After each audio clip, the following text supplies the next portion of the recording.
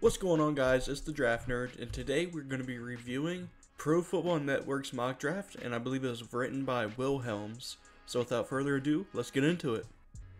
Alright, coming in at number 1, it looks like we got the Carolina Panthers taking Luther Burden, the receiver out of Missouri. And the good thing about this draft cycle is we still don't have a clear-cut number 1 player. You know, in last year's class, it was Caleb Williams from beginning to end. The year before that, for the most part, it was Bryce Young beginning to end with CJ Stroud, being sprinkled in there. But we haven't really had a number 1 spot up in the air. So it's pretty fun seeing guys like Luther Burden getting some love. Will Johnson's been the number 1 pick before. A lot of people have James Pierce Jr. from Tennessee. I've even seen Travis Hunter, Carson Beck, Shedeur Sanders. There's a lot of number 1 overall picks.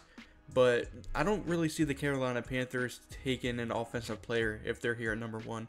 Solely because they upgraded that offense a lot this past offseason, bringing in guys like Robert Hunt, Damian Lewis, the 2 guards, bringing in Deontay Johnson, drafting Xavier Legette in the first round. They really did a lot of work to that offense to help Bryce Young thrive. And meanwhile, by doing that, they really depleted that defense. They lost guys like Brian Burns, Frankie Louvu, Jeremy Chin. They lost a lot of key players on that defense. So replenishing that defense, I would, much rather prefer getting a guy like Will Johnson to be, that number 1 corner, that lockdown corner, or even a James Pierce Jr. because, you got guys like Derek Brown on the defensive line, but he's not necessarily a pass rusher. He's more of a run stuffer, so you don't really have any pass rush help. So getting one of those 2 guys would be more ideal in my opinion. But Luther Burns still a really good player. It would still be fun to see him on the Panthers. Moving on to number 2, we got the Tennessee Titans taking Will Johnson, the quarterback out of Michigan. So Will Johnson's my number 1 player in this class. I think he's unbelievable. I think he's on that same level of a Sauce Gardner, a Derek Stingley, guys like that. So I wouldn't be mad at him going number 1, but I really do think he's a top 5 player. And I'll see sometimes in some mock drafts him falling out of the top 5, which I think is ludicrous. But regardless, the Titans did bring in L'Jarius Sneed. But getting a younger player and a Will Johnson, I think's, a fantastic pick.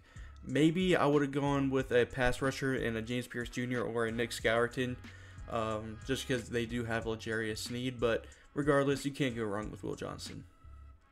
Moving on to number 3, we got the New England Patriots taking Mason Graham, the defensive tackle out of Michigan.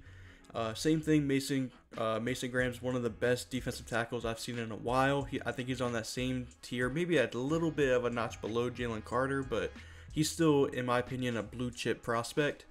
And, I know they don't play the same position, but Matthew Judon's definitely not coming back after this season. So getting just someone on that defensive line that could potentially be, to the same talent level as a Matthew Judon, I think is a good idea. So, I'm not mad at all at that pick for the Patriots.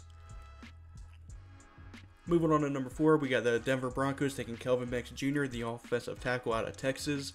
Now, I actually agree with this pick. A lot of people have Will Campbell as their offensive tackle 1 and, the first offensive tackle going off the board. I'm slightly a bigger fan of Kelvin Banks Jr. I mean, they're neck and neck between him and Will Campbell. I just like Kelvin Banks' length a little bit more because to me, Will Campbell looks a little bit short in the arms. I don't have an official measurement or nothing like that, but just off the eye test, Kelvin Banks looks a little bit more lengthy, which I like in my offensive tackles. But yeah, getting a replacement for Garrett Bowles, I mean, he's not, very happy, it seems, in Denver. Either way, you got the other side of the offensive line, too, he could play at. So, either way, I like that pick a lot for the Broncos. And I like that as Kelvin Banks as opposed to Will Campbell. Moving on to number 5, we got the first quarterback going off the board in Jalen Milroe, the quarterback out of Alabama. Now, I really like Jalen Milroe. I think his ceiling is probably the best in this class, but I also think his floor might be the worst in this class. He's got a big margin of, where he might end up as a player. And taking that at number 5 is definitely a big risk, but when you're picking in the top 5 and you're trying to get a quarterback, you want to try to take that home run swing, and Jalen Milroe is that, so I'm not mad at it. Would I prefer maybe a safer pick in a Carson Beck or Shedeur Sanders? Maybe, but I'm not going to get mad at a Jalen Milroe. The upside is definitely there for him. Moving on to number 6, we got the New York Giants taking Cameron Ward, the quarterback out of Miami. Now, I know I just said taking a home run hit, and Cameron Ward is, basically a lesser version of Jalen Milroe. They're both athletic quarterbacks with cannons for arms, but aren't very developed upstairs and, reading defenses, identifying blitzes. They're kind of the same player, except Cameron Ward just does everything a little bit worse than Jalen Milroe, in my opinion. So, like I said, for the Giants, which are my favorite team, so I'm a little bit, biased, I would much rather a safer pick here. I do not think Cameron Ward is going to reach his potential, as opposed to Jalen Milroe, who I think has a better chance of reaching that potential. I would much rather just have a guy who can, just play the position at a safe level, like a Carson Beck, Shedeur Sanders, and even throw in, if you want to take a home run swing, go with a Connor Wigman or a Jalen Daniels. Cameron Ward, I don't think should be sniffed in the first round, in my opinion. Moving on to number 7, we got the Arizona Cardinals taking Deone Walker, the defensive tackle out of Kentucky. And I do think Deone Walker could be a top 10 pick in this coming class. The only problem is he needs to work on lowering his pad level. Right now, he gives up any type of leverage he might have. And he's also a bigger guy at like 6'6". So, he doesn't have much natural leverage to begin with. And when he does get that leverage, he usually gives it up by firing out of his stance a little too high. If he's able to fix that, which I do think is a fixable mistake, I think he could be worth a top 10 pick. And getting guys on that defensive line is, a good idea in my opinion for the Cardinals. Getting anything to do with defense, I think, is a W in my books. But B.J. Ojulari, if you didn't know, did tear his ACL, I believe like 1 or 2 days ago. So, just replenishing that defensive line is a good idea in my opinion. If you want even more draft content and my full 2025 draft guide, my Patreon is the perfect thing for you. You'll get access to all of my player rankings, which are updated daily, plus you'll get to see my full summer eval on players, advanced stats on players, and my draft grades on them as well. Not to mention weekly mock drafts and mock draft reactions. It's the best way to support me and the channel, not to mention it's only $5. Again, only $5. You can't even get a Big Mac for that price anymore. So what are you waiting for? Click the link in the description or the pinned link in the comments and join the family over there on Patreon. Now, back to the video. Moving on to number 8, we got probably the most popular pick in every mock draft, and that's the Washington Commanders going Travis Hunter, the wide receiver / cornerback out of Colorado. Now, I am going to read this excerpt to make sure that I understand this correctly. Listen, I have some reservations about Travis Hunter's ability to play over 1,000 snaps in 9 games, as he did in 2023. However, he has legitimate talent, even wins both sides of the ball, athleticism, more refined technique. He needs. Okay, I don't think he's, saying he's going to play either position in the NFL. For me, I'm probably on the side of Travis Hunter playing receiver, which I think is in the minority. I think a lot of people like him more as a cornerback than a receiver, but I think he has some real traits at the receiver position. But what I will say is he's going to have to pick. He's not going to be able to play both sides in the NFL. And if you're going to the Commanders already took a very, very small cornerback in Emmanuel Forbes last year. And Travis Hunter isn't the biggest guy either.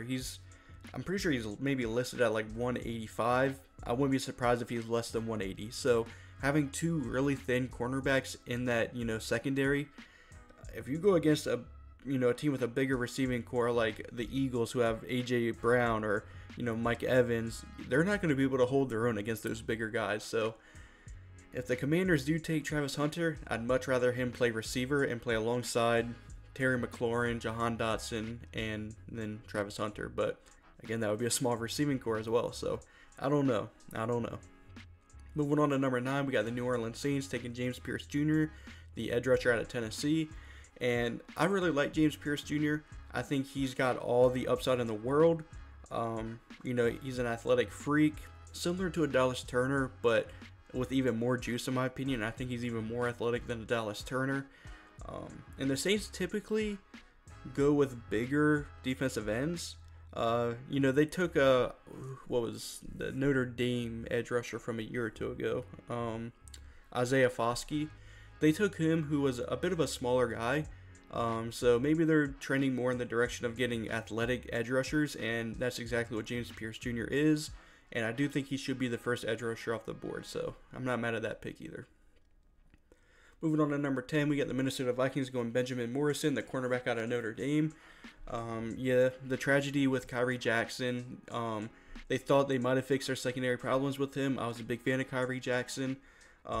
So, maybe just taking a swing at the bat again in next year's draft and a Benjamin Morrison. I think he's a top 5 player in this class, so getting him in at 10 is a very big win in my opinion.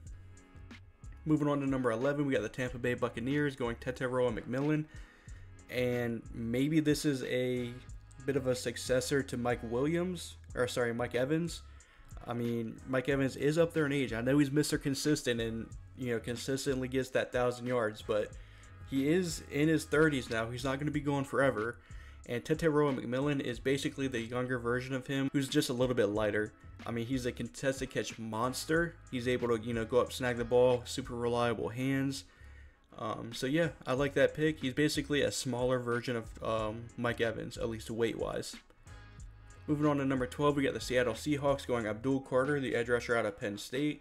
And Abdul Carter played a lot of off-ball linebacker last year. He's going to be moving to edge rusher this season. So, opinions on him are a bit all over the place. I do think he's a better edge rusher than off-ball linebacker, because when he did play edge rusher, the very few snaps he did last year, he looked very, very good. I kind of want to see him play more edge rusher before I say he's a, top 15 pick or even a first-round pick in general. So I'm going to reserve the right to really have an opinion of Abdul Carter, but I do think he has the potential to be a first-round pick. Moving on to 13, we got the Indianapolis Colts taking Colston Loveland, the tight end out of Michigan. I love this pick a lot. I do it on my mock drafts a lot. I really think getting Anthony Richardson, an athletic receiving threat at the tight end position, is key for his development. Anthony Richardson isn't a guy that's going to pick you apart with accuracy and precision, but what he will do is he will find his really good targets, and he's gonna make big plays. So get receiving talent that's able to make big plays. They got Michael Pittman, Josh Downs, A.D. Mitchell. Getting an explosive tight end target in Colston Loveland, I think is a phenomenal pick in my opinion. Moving on to 14, we got the Pittsburgh Steelers going Emeka Egbuka, the wide receiver out of Ohio State. So it would be George Pickens, Roman Wilson, and Emeka Egbuka as the receiving core. I think there's more pressing needs for the Steelers. Emeka Egbuka is cool. He had a down season last year. I think he's going to have a really big bounce back season though, as that number 1 target there at Ohio State. But I'm a bigger fan of Emeka Egbuka in the slot.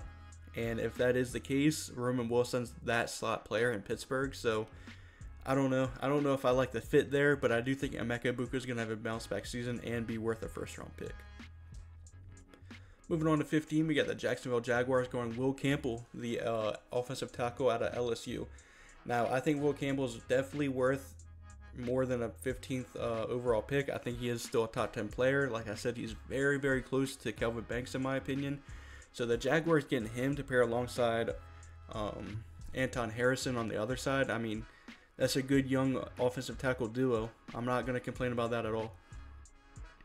Moving on to 16, we got the Cleveland Browns going Emory Jones Jr., the offensive tackle out of LSU. A lot of people like Emory Jones more as a offensive guard. I'd be willing to try him out at offensive tackle, right tackle to be, more specific. But I mean, if he's not a tackle, I think he can move into guard and be an all-pro guard in my opinion. So I'm not mad at that at all. Cleveland Browns love running the football, so bolstering up that offensive line is always a good idea in my opinion. Moving on to 17, we got the Los Angeles Rams going Carson Beck, the quarterback out of Georgia. So getting the Matthew Stafford replacement.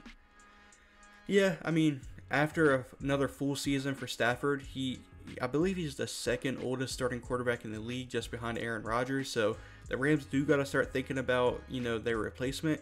And getting another Georgia quarterback in Carson Beck, who maybe doesn't have the arm talent of a Matthew Stafford, but the processing ability is there, similar to Matthew Stafford. So I'm not mad at that pick. I think it's always smart for teams to think ahead. Don't just draft a quarterback once your, franchise quarterback retires. Try to think a few steps ahead. And, if that's what the Los Angeles Rams are going to do, I'm not going to be mad at it. Moving on to 18, we got the Los Angeles Chargers taking Mykel Williams, the edge rusher out of Georgia. And I think Michael Williams has all the upside in the world, similar to an Abdul Carter. If they figure it out, they're going to be first round picks. But as it stands right now, I don't think they're worth a first round pick. So this is a big projection in my opinion. But if he meets his ceiling, I do think the Chargers are justified for taking him here at 18. And Michael Williams would probably be that Khalil Mack replacement. And so, hey, I'm not mad at that at all. Number 19, we got the Bears taking Princely Umanmielen, the edge rush out of Ole Miss. And I'm a big fan of Princely Umanmielen. I thought he was going to come out last year, and I thought he was an early second-round pick. Another year of development. I think he's going to solidify himself as a first-round pick. Pairing him alongside Montez Sweat, I think that's a very, very good edge rushing duo. I love when the Bears take defensive linemen here in the first round. I think that's their best option here. They really bolstered that offense, so getting more help on that already pretty good defense, or not even pretty good, that very good defense. Amazing pick in my opinion. Moving on at 20, we got the Atlanta Falcons taking Malachi Starks, the safety out of Georgia. And I haven't quite got around to watching, a deep dive into Malachi Starks. I do know he's a very good safety, and almost everyone has him as a first-round player, so I'm not going to argue that. I just don't really have many opinions on him because I haven't fully watched him yet. But the Falcons could use safety help, so I'm not mad at that at all. Pairing him alongside Jesse Bates or being that replacement for him. Moving on to 21, we got the Miami Dolphins taking Denzel Burke, the cornerback out of Ohio State.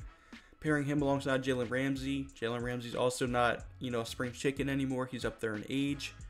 Yeah, I like that. I typically go offensive lineman for the Dolphins, though. I think that's a more pressing need. But we had a few offensive linemen go early in the draft. So, getting cornerback, that's also a good option in my opinion. Moving on to 22, we got the Green Bay Packers taking Walter Nolan, the defensive tackle out of Ole Miss. Now, I am probably the very few people that think Walter Nolan is a first-round player. I guess people are pretty low on Walter Nolan. I mean, they can do them. I think Walter Nolan is definitely worth a back end of the first-round pick.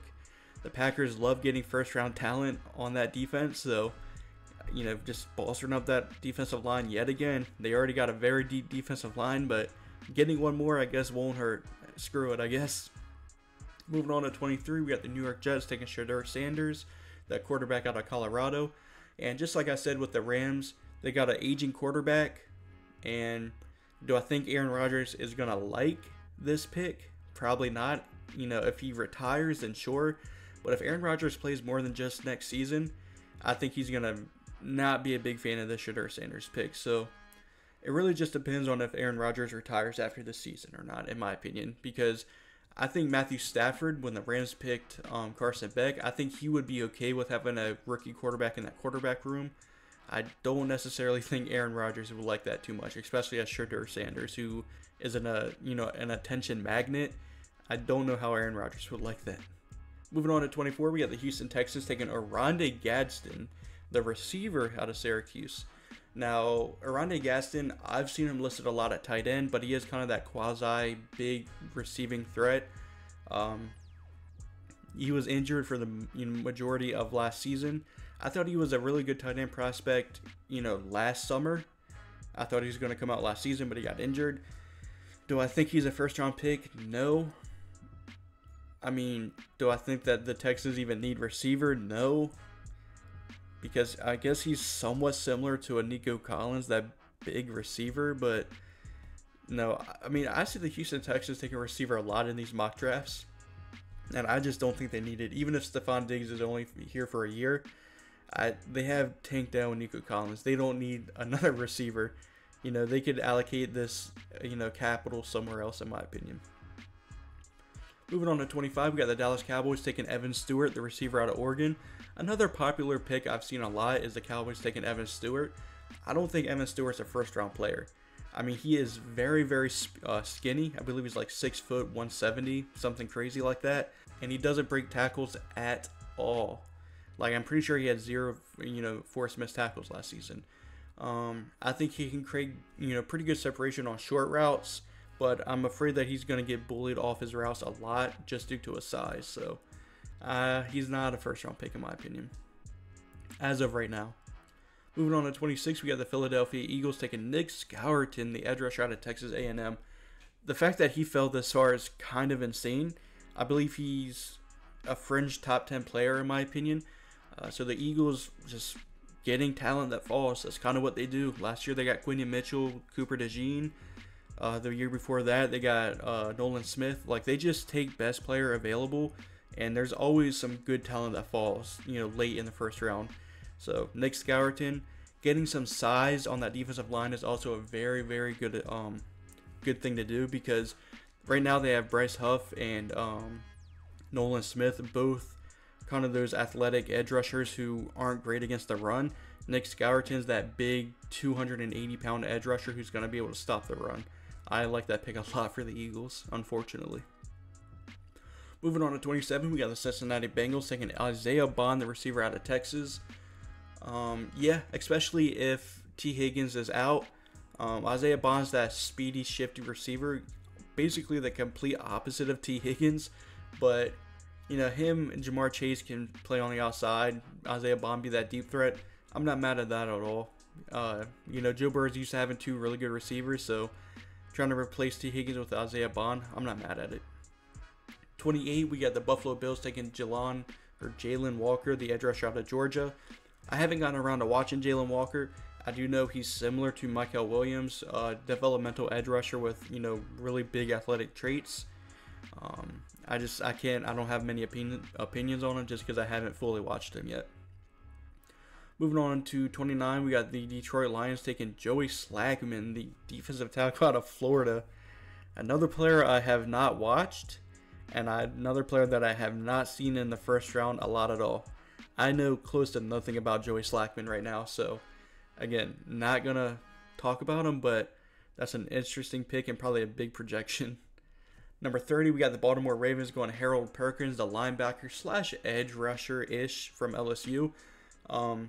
Pairing him alongside Roquan Smith. Roquan Smith being that tackle, run stopper. Harold Perkins, very, very good in pass coverage and also very good at blitzing off the edge. I mean, I think that's a perfect, mix between your edge rushers, your linebackers. Roquan Smith being that run stuffer, Harold Perkins being that blitzer pass coverage guy. Perfect fit in my opinion. Moving on to 31, we got the San Francisco 49ers taking Tyleik Williams, the defensive tackle out of Ohio State. And yeah, he's a fringe first round pick in my opinion. Though I think the 49ers could go somewhere else that's a little bit more important, like cornerback or maybe receiver, replacing either Brandon Ayuk or Deebo Samuel, whichever one leaves. But yeah, I like Tyleik Williams, but I personally would have went with maybe a Takario Davis, Jabbar Muhammad at cornerback, or even go with a Trey Harris, or maybe who else is a receiver that hasn't been picked yet? I don't know. There's been a lot of receivers picked so far. But yeah, I would go with one of those two positions over a defensive tackle. And then lastly, rounding out the first round, we got the Kansas City Chiefs going TJ Sanders, the defensive tackle out of South Carolina. Sure, I think there's better defensive tackles, like a Kenneth Grant is still on the board. But yeah, I mean, getting a defensive tackle to pair alongside Chris Jones, sure, I'm not mad at it. I usually like going tight end here just to, get that Travis Kelce replacement, but I'm not mad at defensive tackle either. And yeah, that's going to do it. Let me know what you guys think of this mock draft. Definitely an interesting mock draft. I don't necessarily think I agree with a lot of these picks, but it's still the beginning of the draft cycle. There's going to be a lot of hot takes in these mock drafts, so let me know what you guys thought of it. And this is the Draft Nerd. Thanks for watching.